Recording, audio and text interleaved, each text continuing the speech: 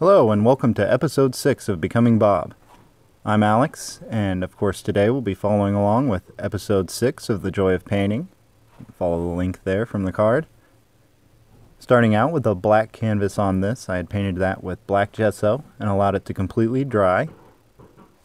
I then put on a layer that was a mixture of Dyke Brown and Prussian Blue, which I mixed with a little bit of linseed oil to help the colors blend a little bit better. Kind of made it into a liquid brown and blue mixture, if you will. Then with my 1-inch brush, as you saw, I went in with some white, made some crisscrosses, and put some moonlight up in the sky there. Now going in with my 2-inch blender brush to put in some crisscrosses and help smooth that out even more. A little back and forth action there. And now switching out for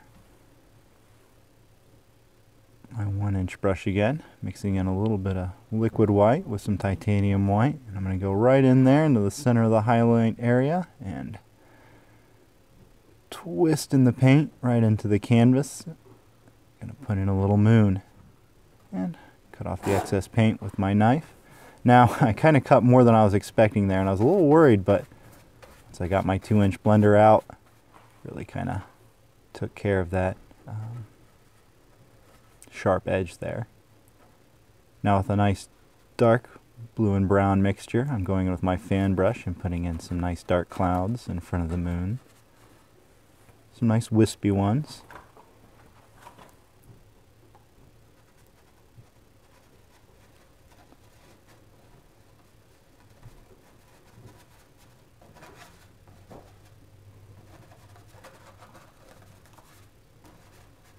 Now I'm mixing up a highlight color there, using that same tone mixed with some titanium white. And the highlights there on the top of the cloud, which adding highlights to these clouds just really adds so much depth to them and makes them pop and really gives them a much more 3D effect. It makes them look like actual clouds and not just the shadow of a cloud in front of the moon. And now blending those highlights in. You can see the highlights on the clouds that are above the moon. I put those on the bottom of the clouds to kind of match the way the light would be coming off the light source. And now with my knife, I'm mixing up a nice dark tone and go in with a nice big mountain peak. And you can see as I'm putting this in, I'm wiggling the knife a little bit to kind of try and give it a more organic shape.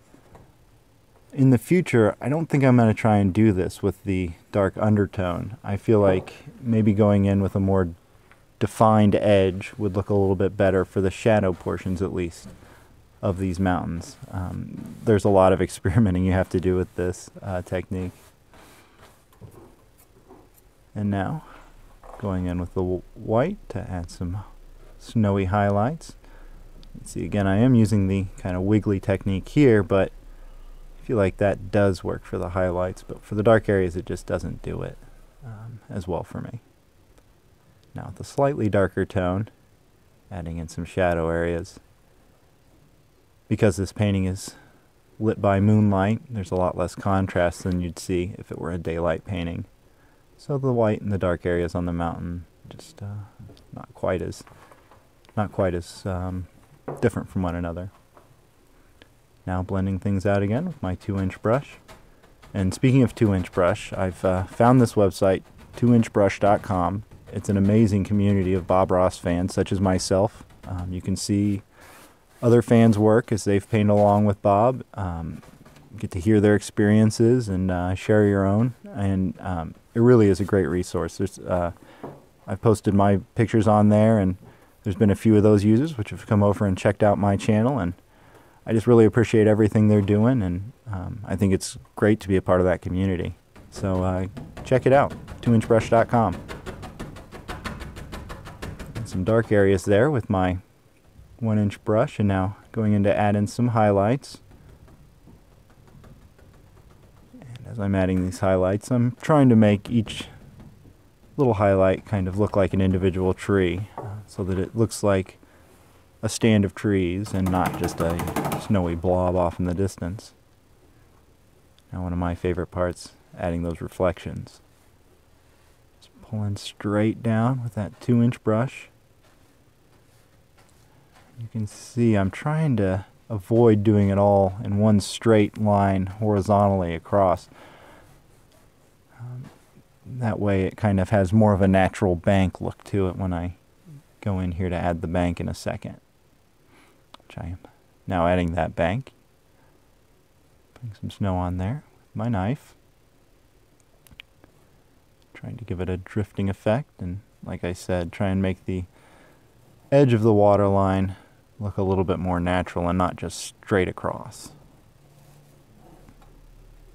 And that's definitely my tendency, to make it straight across, especially when I'm cutting the edge in like that.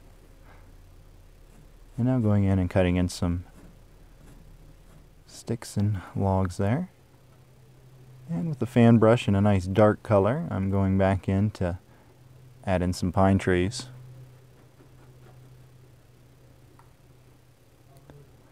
This is one thing that I really have to work more on. These trees still are coming out fatter and more squat than I'd like them to. I'm getting better, but I still have a long way to go on these. As I've mentioned before, I'm not practicing any of this painting off camera.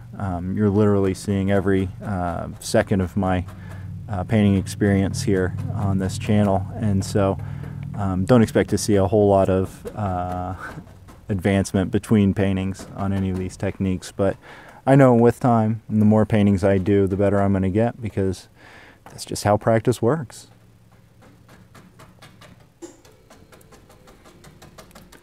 Now back in with my 1-inch brush. Got kind of a lighter shadow color there to bring in some foliage in the front. You can see I've kind of created 2 little peninsulas there and defined where the water is going to be coming up into the foreground. Now adding in some snowy highlights.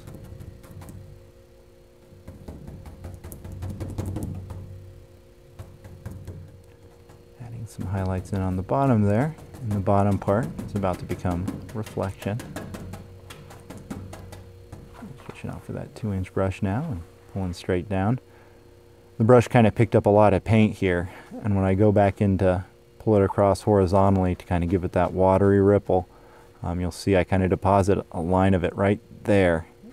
And yeah, that was one thing that as I was painting I had to remind myself, no mistakes, just happy accidents. You can see there it's still kind of standing out, and it was just one of those things that as I was doing this I had to really focus on putting the snow in and try to avoid looking at that. What I was thinking in my head was just total flaw. But you just gotta have some trust in Bob and trust in the technique and know that, you know, in the end it's all gonna turn out pretty good.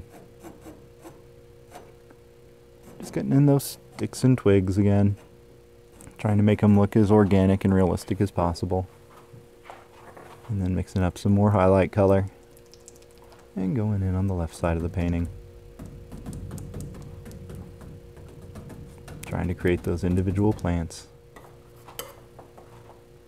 And now adding in some big snowy drifts there on the left side.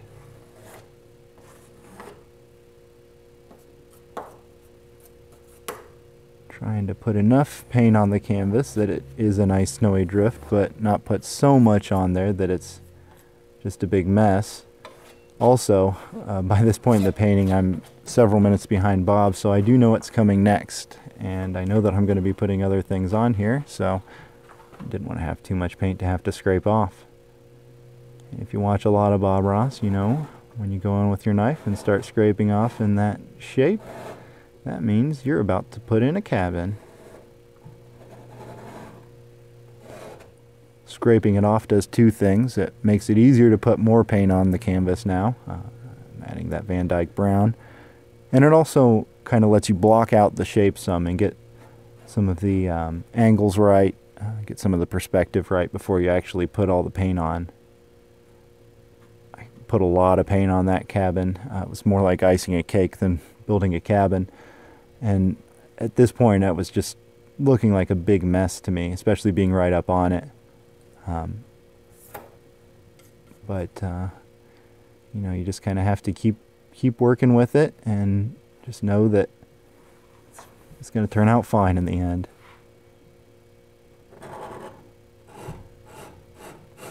So going in with the knife and cutting in a door, cutting in the edge of the roof, corners of the building, cutting in some boards there to make it look like it's nice and old and wooden. And you know, once I had done that, the definition those lines added into the cabin really took care of the issues I had with it. I'm pretty happy with how it turned out. Still have a long way to go with my cabins. I know that they're definitely not my strong suit at this point, but you know, that's part of the journey. Mixing up some more of that shadow color for some foliage there in front. You can see it's really having a hard time getting that paint to stick, just because there's so much on there at this point from the snow. And adding in a few highlights now. Now mixing up some highlights on the fan brush and adding those into the evergreen trees. And that's more or less the last touch I'll be adding to the painting. So thanks for watching. This has been episode 6 of Becoming Bob. If you'd like to see the previous episodes, here's a link to episode 5. I'm really excited to get a chance to do this. I never would have gotten here if it wasn't for my Indiegogo supporters. So, as always, thank you so much to any of you out there who supported me in that campaign. It just means so much to me. And thanks to the folks over at 2inchbrush.com. I'm glad I came across your site, and it's just great to have such a good community out there. So, as I sign my painting here, thanks again for watching, and have a great day.